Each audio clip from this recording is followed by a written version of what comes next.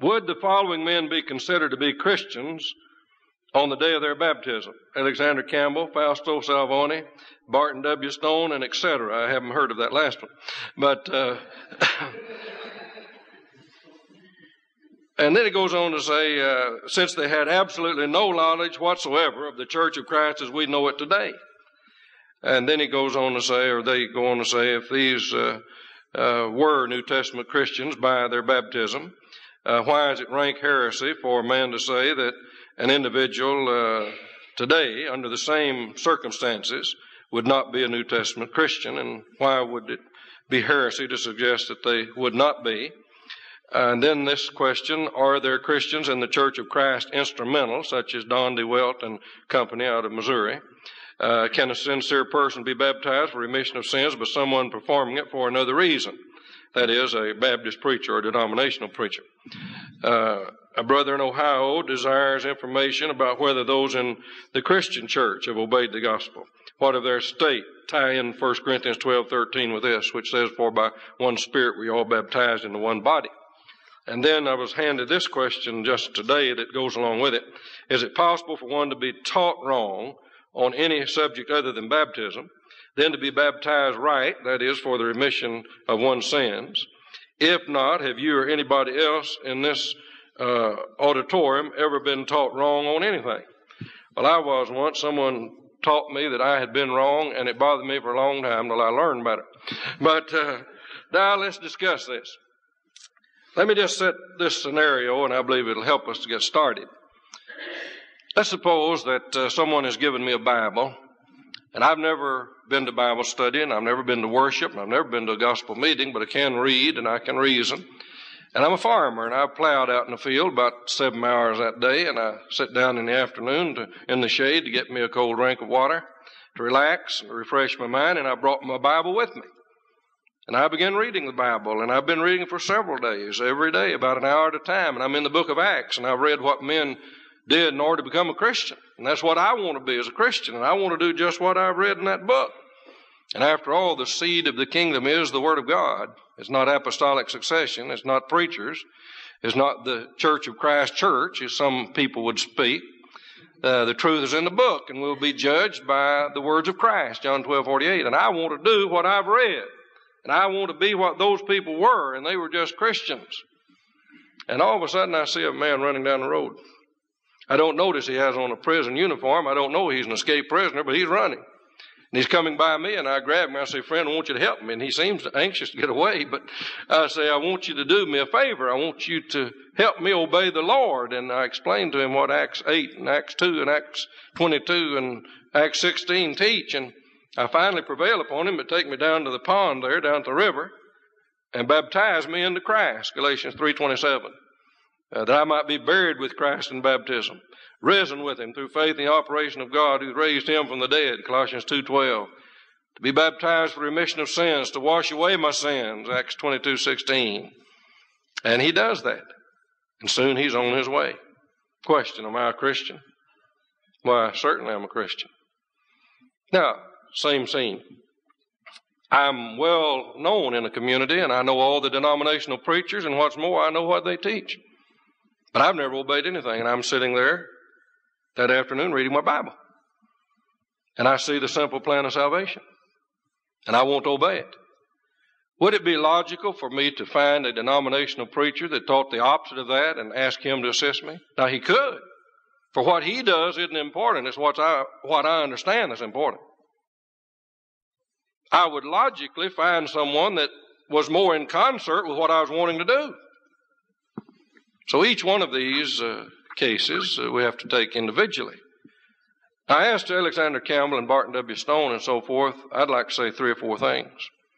I never did know that either one of them was the head of the church. I didn't know we had to use them as examples on obedience or disobedience. They were just human beings who incidentally taught some error. I believe we do have some Carmelites among us. Now, what they did or didn't do has nothing to do with what the Bible teaches I must do. I'm not denying they obeyed the Lord. I'm not affirming they did. We're just talking about the principle here. But to suggest that they knew nothing about the Church of Christ, as we know now, is one of the most sectarian views I've ever heard of. You mean they'd never read their New Testament? Now, if someone is willing to deny that the church of Christ, as we know it, is not related to the New Testament church you read about in the Bible, then that'd be another matter. I guess it's the way even some of us view the expression Church of Christ. If I did not believe the church that I'm a member of was the church you read about in the Bible, I'd find one that was and be a part of it. No, we're not perfect. And we must continually search the truth and not restore the restoration movement, but restore New Testament Christianity. I'm not trying to restore what Campbell and Stone did. If you've been to Cane Ridge lately, you surely wouldn't want to restore at least what their devotees are now today. We're trying to go back beyond Rome and Constantinople and Bethany and Cane Ridge and Midway and get all the way back to the day of Pentecost, the day it all began. And to suggest that those men knew nothing of the church you read about in the Bible really indicts their sincerity. I believe they were striving to be New Testament Christians. And that's what we're striving to be. But I have met some brethren who are sectarian to the core. They talk about Church of Christ preachers. Don't ever call me that. I'm a gospel preacher. I know I'm not a Church of Christ preacher because I aggravate too many of my brethren to be one of those. The seed of the kingdom is the word of God, is the teaching of Luke 8:11. And in man's quest for truth, whether his name is Campbell, Salvoni, Stone, or anybody else, when he obeys the simple message of the New Testament, obeys from the heart that form of teaching delivered him, he then becomes a servant of righteousness, Romans 6:16-18. And who did the immersing is not the important thing. Again, though, if I'm a man in a community where there are those who teach the truth that I want to obey, I would naturally ask them to assist me. But if I know nothing at all of that, and I want to be a New Testament Christian, I can get that man escaping from prison. I can get another farmer. I can get a neighbor. I could use a man who taught error. Because what I understand is what is important and not what he teaches and what he thinks. Now let's be very practical. I have very many people listening to denominational preachers who say baptism is not essential for remission of sins. Have very many people listening to that ever obeyed the truth? Logic would deny they had. Didn't say no one ever had.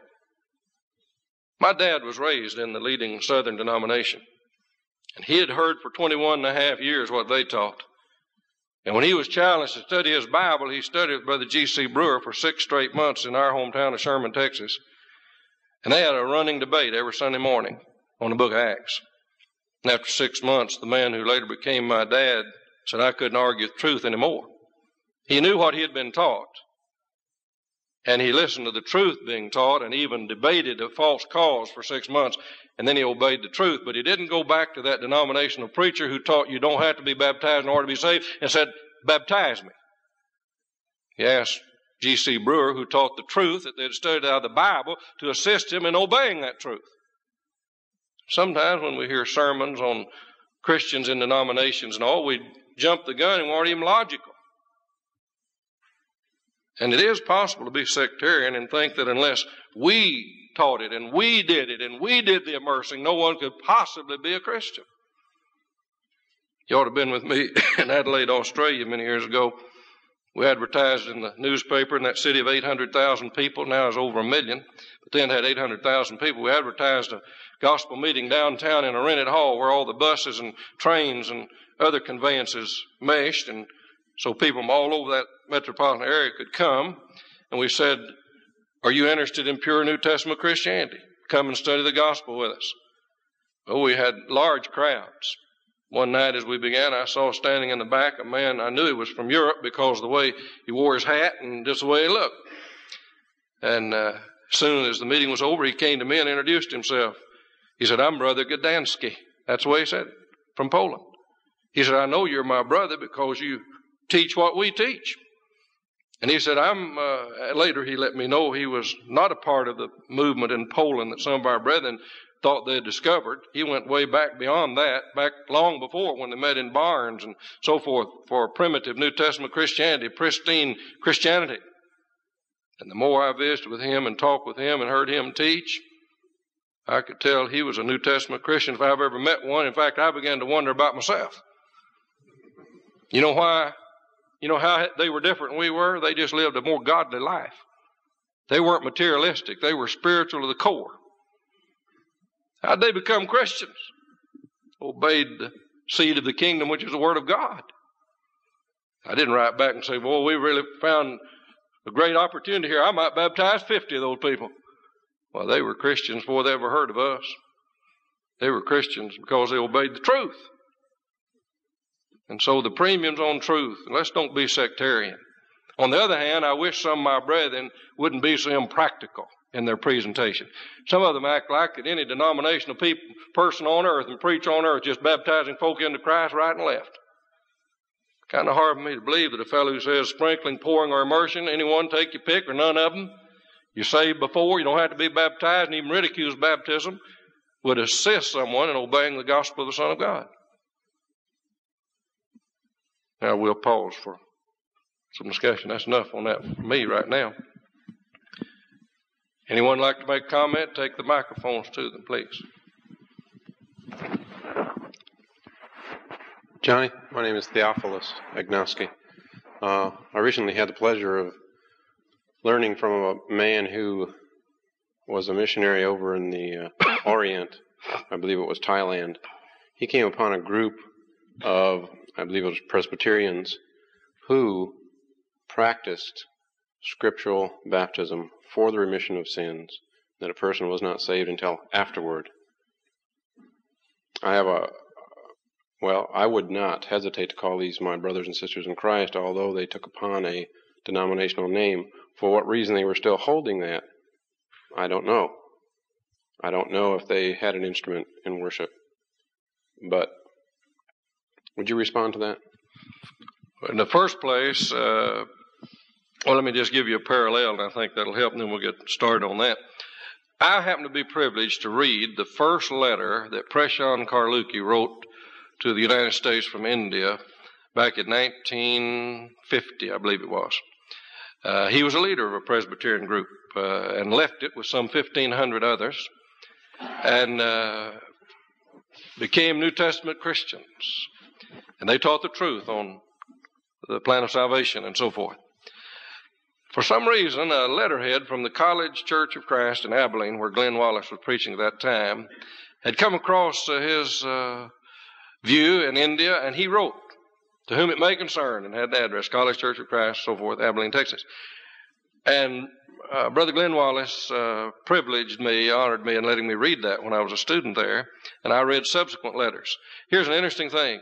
The men set forth what they did in worship and what they believed and what they taught. And in the entire correspondence, the only thing that Brother Wallace could find in the correspondence anyway was that they didn't observe the Lord's Supper each first day of the week. They did it probably once a month or something like that. And he wrote Prashant Karluki back and mentioned Acts 20, verse 7, the very next letter. He said, "Thank you, brother." Said, "That's what we'll do from now on." Said, "We just overlooked that passage." So the attitude that those people had. Now, what we ought to do with folk like that is instruct them that the Presbyterian expression is sectarianism and inquire as to their worship and their position on various things and teach the way of the Lord more perfectly. Acts chapters 18 and 19. And you don't have a problem with identifying them as brothers? If they taught the truth on how they became a Christian, you would say in whatever areas they were erring, brethren, they were, and we'd help them out of that. But as far as if they've obeyed the gospel of the Son of God, they're New Testament Christians. I said if they have. Sometimes people say, well, how about the Mormons then? Now listen carefully. That's no problem at all in answering that. Last October, it was my privilege on a Thursday and Friday of an October weekend to be in Independence, Missouri, the headquarters of the reorganized Mormon Church. And I went down and talked with their leaders for an hour and a half. I caught the plane and went to Salt Lake City for a gospel meeting starting the next Sunday. So in 1 week, I was at the headquarters of the Mormons in both groups. Reorganized, they have about 230,000 members, and the Salt Lake City group, which has about 2.5, 3 million, according to what they say. And I went down to their headquarters, talked to their leaders for about an hour. The ones in Salt Lake City said, those fellas in Independence said they'll have to be baptized again or we won't recognize them. They'll never be real part of this movement until they're baptized by the proper authority. And they're talking about Joseph Smith. So you're talking about a completely different thing there. If these people were baptized under the authority of Christ for the remission of sins and did everything we can teach them to do, then at that moment they were New Testament Christians. Thereafter, wherein they erred, they must be instructed properly. But with the Mormon situation, their authority system is absolutely, totally unscriptural. Calls for latter-day revelation, a latter-day prophet, and false priesthood, and so forth. But in the setting of the questions that have been asked, we need to be less sectarian, more scriptural, more spiritual in our approach, and yet practical. And in recent days, we've had some sermons and some talks that have left me with a distinct impression that brethren are trying to enlarge the kingdom from what New Testament Christianity would allow. We ought to honor the boundaries that God has set. We don't want to be stricter than the Scriptures or looser than the Scriptures. We just want to be scriptural. And it bothers me, I'll be real honest with you, it's bothered me for a number of years, and I've written some articles about it. It bothers me that we do have a syndrome among us to want to be Campbellites. Well, do you want to be like Campbell when he wrote the Lunenburg letter and said open membership was all right? Is that the way you want to be like Campbell? You want to be like Campbell and be in favor of the missionary society? You want to be like Campbell and believe in premillennialism? I'll tell you the greatest thing he ever did was say, let's go back to the Bible. Well, let's go back to the Bible. There's where the authority is. We ought to be grateful when we find anybody on earth that believes the truth on the plan of salvation. In answer, if I haven't answered yet, if they obeyed the gospel of the Son of God, if they did everything we teach them to do, yes, they'd be our brethren. But they're going to have to be instructed on errors and so forth that align them with denominationalism. Just like some of our brethren today in the Church of Christ must be instructed on worldliness and slothfulness and other things. Yes. Johnny, I've never heard anybody comment on women baptizing. Women baptizing women, say the man wasn't around, baptizing a man. Would you make some remarks along that line? Well, again, those who know the Scriptures would know that if there are men available, a woman would be out of place, and that is in any other thing, taking the lead in spiritual matters. But I knew of a place in Darwin, Australia, in the Northern Territory, which is one of the most remote towns in the world. In fact, Japan bombed it in World War II, and Australia was such a vast expanse it didn't even come inland, and they couldn't have bombed a more insignificant place in the history of the world. And if they'd taken Australia, they wouldn't have known what to do with it. But incidentally, way up there in that isolated area in Darwin, Northern Territory, Australia, there were 2 or 3 women who were members of the Church of the Lord. And when they taught other women, they did baptize them. And for many, many, many months, there were no men at all, except occasionally a preacher would fly up there on a weekend and do some personal work in the community and preach and work with them on the first day of the week. And then, of course, he tended all of that. But again, we just take what the Scriptures say. A woman couldn't be out of place in baptizing another woman if there weren't any men around. Not usurping authority over anybody, teaching over anybody. This, before you close, this man, that flagged the man down that was out of prison. What about his wife? Could his wife have baptized him? But he didn't have a wife.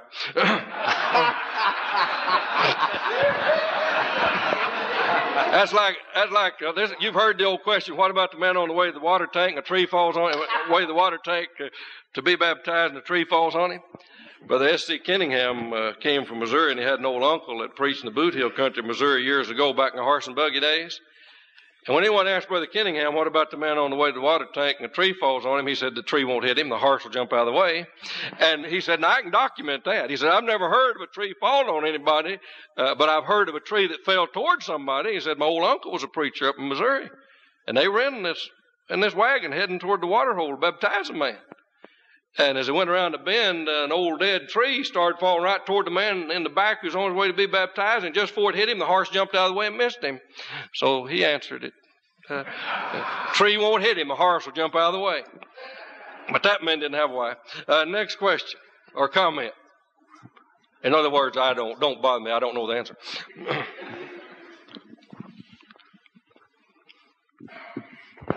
I was in a town recently, the church I just moved from recently. Out of 16 baptisms, 13 of the people were from the Baptist church, and 11 of them insisted that they had been baptized for the remission of their sins. And I pursued the matter and kept trying to study with them. And in the course of quite a while, they, in their own time, obeyed the gospel, were baptized for the remission of their sins. But I was told that that was an error for pursuing the matter because they just insisted that they'd been baptized for the remission of their sins, and I'd never heard that before. Right. Many times in talking with folk like that, especially in a small town, I just go with them to the denominational preacher and ask him if he or any one of his brethren would so do, and they all just not only will say no, but they'll begin to talk about us and deride what we stand for. But when you teach someone the plan of salvation, and they're good-hearted people, they wouldn't be studying with you if they weren't more interested in the Bible than most people are, and you teach the truth and they read it out of their own Bibles, they'd like to believe that's what they did. And a lot of them can convince themselves that is what they did. But as you continue teaching the Word of God and making application, so you can read in some denominational books, and then I've read in Jehovah's Witnesses books and Adventist books, for instance. I'm corresponding with an old lady who's a leader in the Adventists out in California. She read something I wrote in the Gospel Minutes, and she's been writing me for about 6 months. She sent me some of the best Adventist literature I ever saw. Some of it's priceless, so I'm going to keep writing to her. But I've read in some of their books that they believe baptism for remission of sins, but you can read 3 pages later, and they don't even know what they mean by that statement. They don't mean you are lost if you aren't baptized. And so as we continue to teach and make application, people begin to see that I wanted to believe I'd done that, but I know I hadn't. And, of course, Billy Graham is their favorite exponent in most of the Baptist churches, and his theme song is still Only Believe. It looks like they'd catch on after a while that he doesn't believe in baptism for remission of sins. And I believe that we have answered all of these. If there's any other comment, we need to go on if we can. Some have said we need to cover more questions.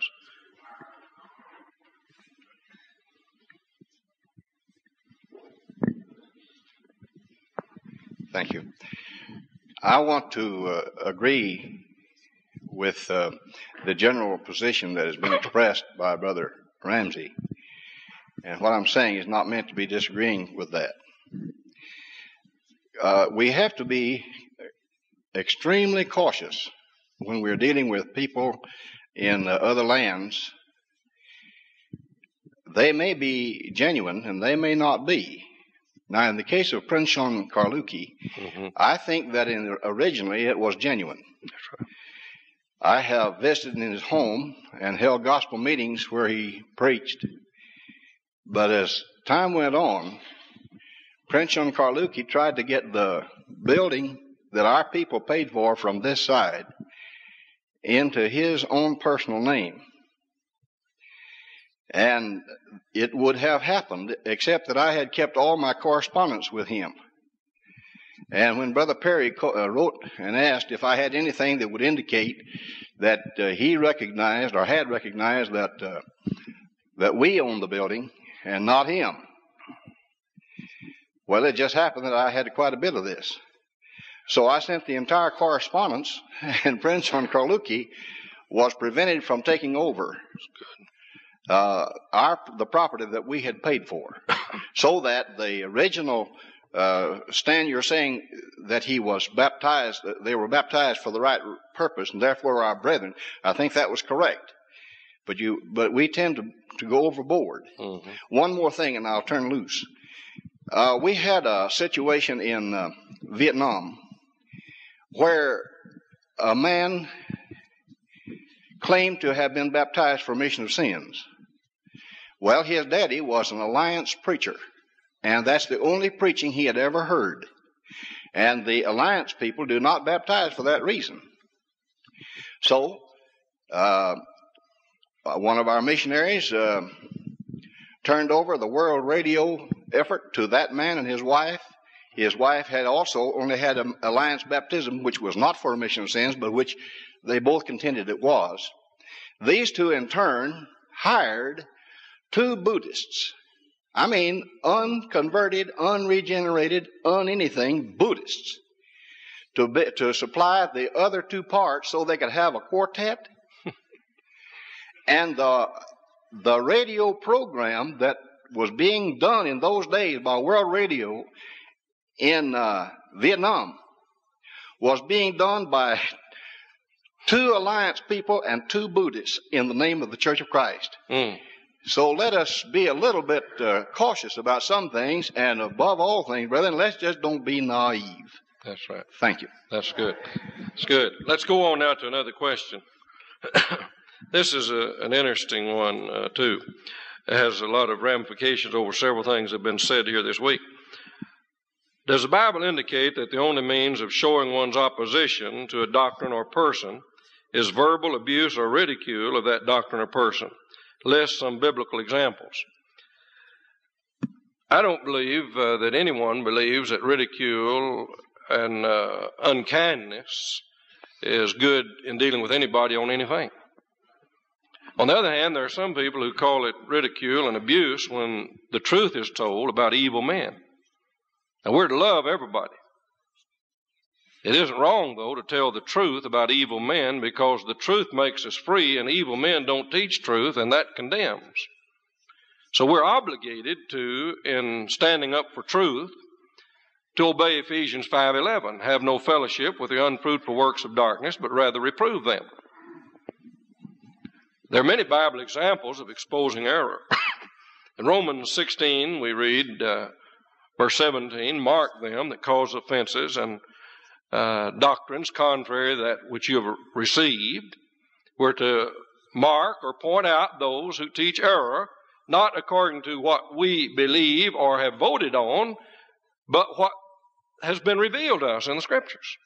It's not only not wrong to expose error and tell the truth about evil men, it'd be wrong not to. Now, some examples. Take 1 and 2 Timothy and Titus. Demas hath forsaken me. That's been in the Bible for all these years. For 19 centuries, Demas has been marked. Demas hath forsaken me, having loved this present world. Hymenaeus and Philetus made shipwreck of the faith. Alexander the coppersmith. Jude verse 11, been in the Scriptures all this time. Woe unto them. They've gone in the way of Cain. They've run greedily after the error of Balaam, and have perished in the gainsaying of Korah. That's just the truth about evil men who cause harm. Diotrephes, 3 John, called by name, as one who would oppose even the apostles of Christ and keep the teaching of the Lord out of the congregation where he was. The most unkind thing we could ever do is let error have a heyday. But let me tell you something. We've grown up a generation of folk who've been entertained and coddled and petted and pampered and taught psychology and humanism and human philosophy. And when they hear the plain gospel preached, they gag on it. Truth must be preached. Error must be exposed, and both are in the Spirit of Christ and the apostles and the prophets. We must rebuke error. But we're not to ridicule and abuse even those who are in error. But you just say, Demas hath forsaken me today, and, boy, you're in bad shape. We live in an age when if I even suggest the Pope of Rome might be a little bit wrong, some people break out in a rash and have a wall-eyed fit. It's sort of significant to me, though, that when we were bolder in our preaching and in exposing of error, we were baptizing a whole lot more people than we are today. Again, though, and listen carefully, there's even a way to do that. I've heard men expose denominationalism by reading word for word and not with a caustic voice what the Baptist Manual by Pendleton or Hiscock said, and they just read it matter-of-factly.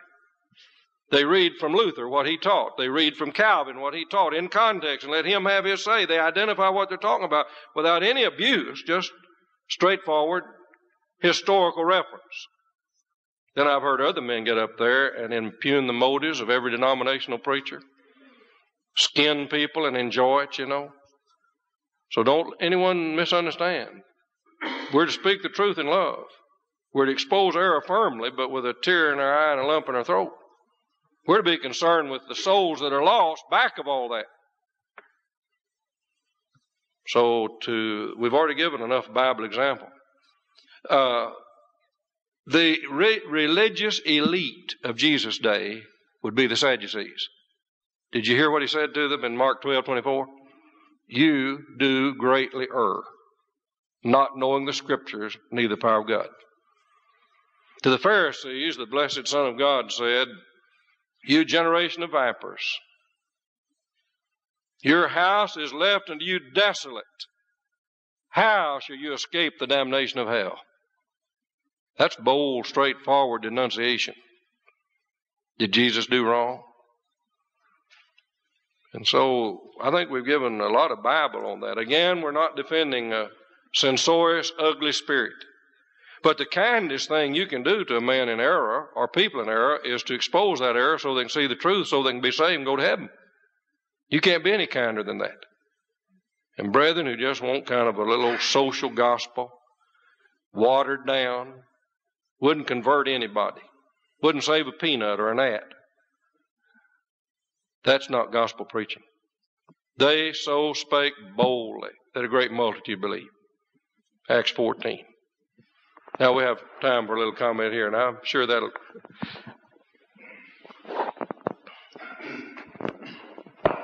John, it's important for us to remember as gospel preachers and as Christians striving with this particular issue that it's never right to malign personalities, as you rightly said, just for the sake of maligning the person. But it's extraordinarily difficult to deal with the doctrine that an individual holds without mentioning ever one time the individual's name. The biblical examples you gave are clear and to the point that names were mentioned. And yet, with perfect love in their hearts, the apostles or Jesus himself spoke to refute the false doctrine, replacing it with the truth. Now, there's a procedure also that was entailed in the question that was asked in logic called reductio ad absurdum. I remember that. Reducing, good, or reducing an opponent's argument to an absurdity. Now, Jesus did that in Matthew 12. They were accusing the Son of God of casting out demons by the power of Beelzebub. And Jesus informed them that such an absurdity would not even strike the mind of an intelligent person. If Satan casts out Satan's cohorts, how much more absurd could you be? And reduce their argument to an absurdity. It wasn't done to point a finger at them so as to make them the laughing stock of the community. It wasn't done for the purpose of belittling them. It was done for the purpose of trying to show them what their own doctrine implied, an absurdity. And we're not wrong when we reduce an opponent's position to an absurdity by showing what that particular position implies. For every doctrine that implies a false doctrine is itself false. And if there's any doctrine implied by this particular position, it is a false position. Good. That's simple modus tollens argumentation. You know that one too. I remember that. It's like that fella that was in the oil business out in West Texas, and he heard they were going to transfer him to Mexico, and he got busy trying to learn a little Spanish, so at least he'd know how to order his meal when he got to the cafe in Mexico. But they shipped him out about a week too early, and when he got there, that restaurant in Mexico, he said, "Give me some torpedoes and tarpaulins because I'm está bueno."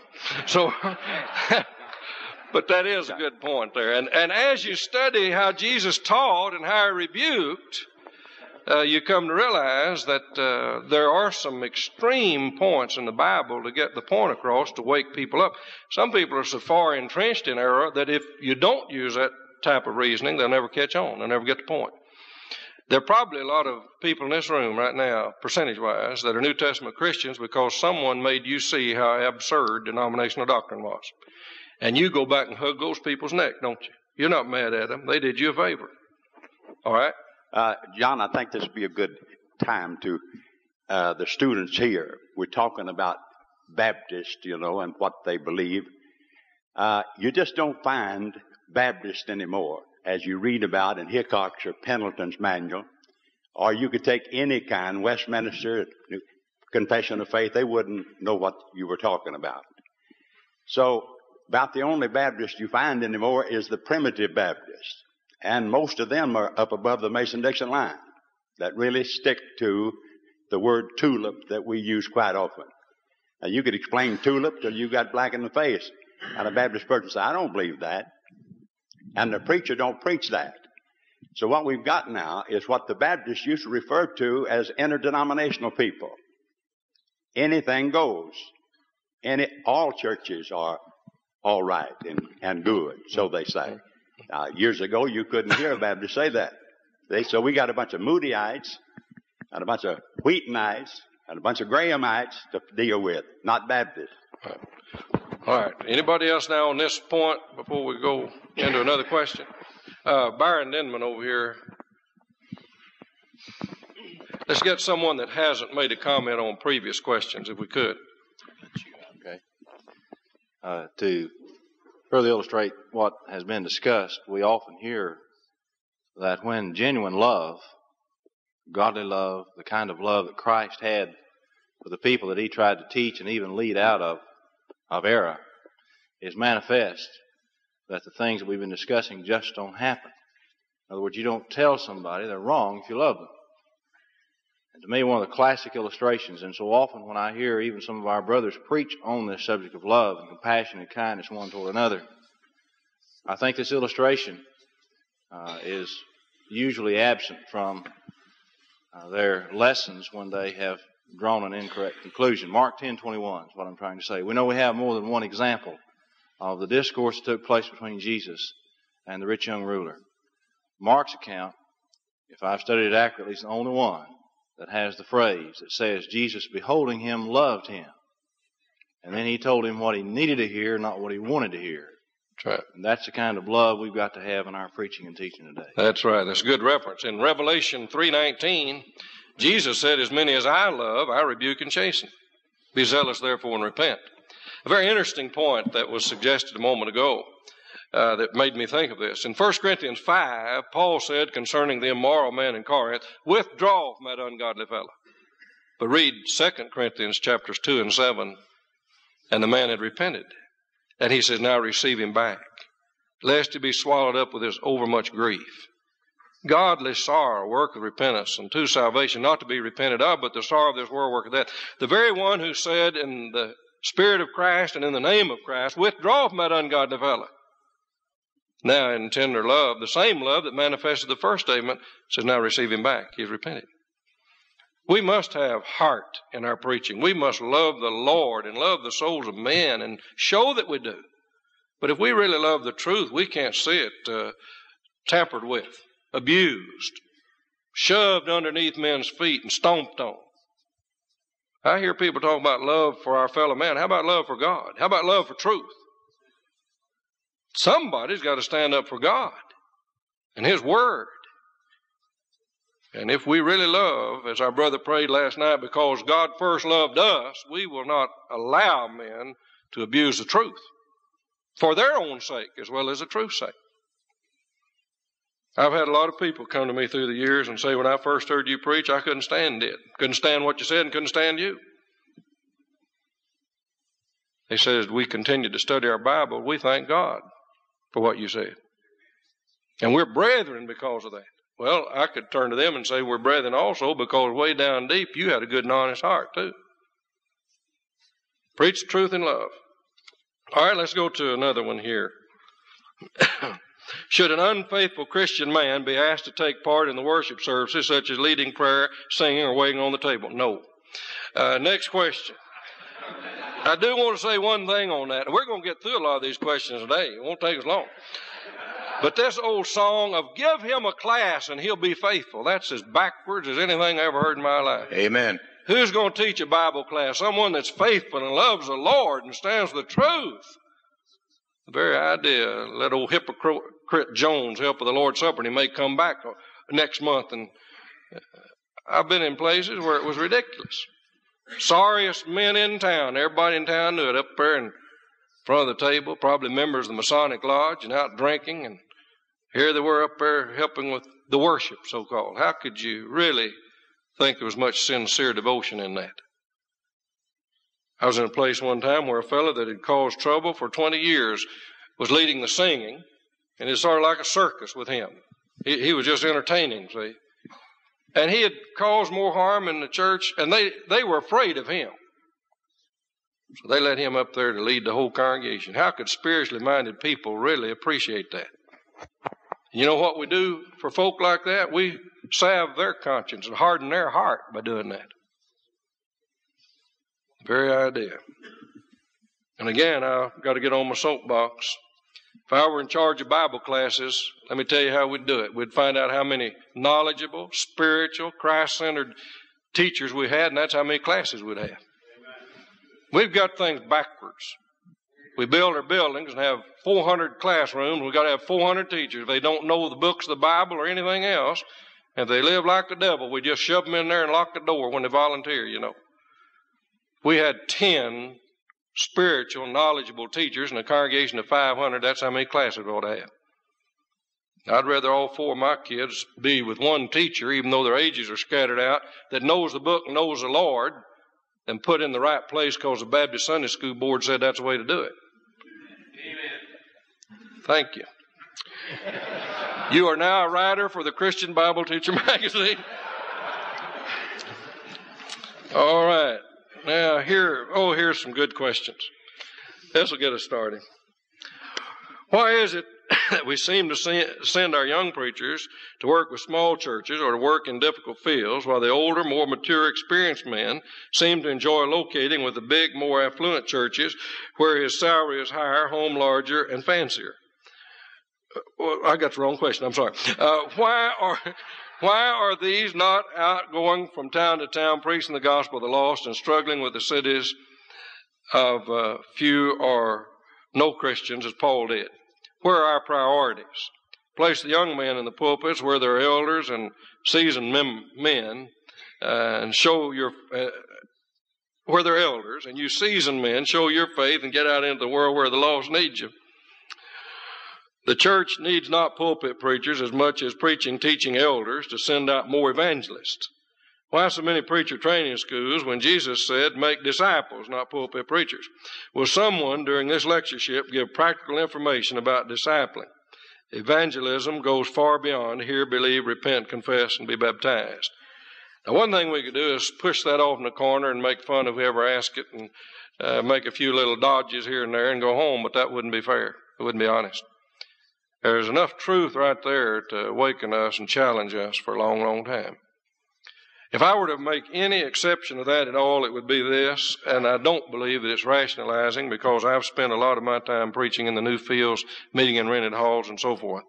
In fact, I'm the best janitor you ever saw because I met in so many rented halls. I have to get up early on Sunday morning and sweep out the beer cans and the poker chips and cigarette butts and the cards and set the pulpit stand in between pool tables and put the chairs out. I've been there. And the sad thing is a lot of my brethren have never been anywhere but in the big churches in Texas and Tennessee and points between, and they don't know what they've missed. But I should have done a lot more than I did. I just did some, and so I can identify both places. The only exception I would make to this at all is the following. I am convinced, and I guess I've traveled among brethren the last 5 years as much as any preacher among us. I'm convinced that one of the greatest needs we have in the church of our Lord is to strengthen the church in Texas and Tennessee. Amen. We are in the midst of apostasy, indifference, materialism, and a lot of this work of spreading the gospel in fields beyond is not going to get done if we don't have some people that love the church and love the souls of men and know the book and aren't afraid to preach it. But having said all that, there is a great miscarriage of balance in regard to these matters of spreading the gospel. A very, very, very minute percentage of all gospel preachers are in difficult fields. Vast, vast majority are right here where the easy living is. We need to impress upon our minds the points that were read in that question. All right? Let me add to that, amen, Johnny. I often said, coming from Michigan down here that I don't have much sympathy for the brethren if we can't get the job done down here when there are pulpits screaming for sound preaching in Michigan, Canada, other places. But having said that, let me try to caution all of us just a bit. I had a brother who critiqued an article that I'd written, published in the Restore.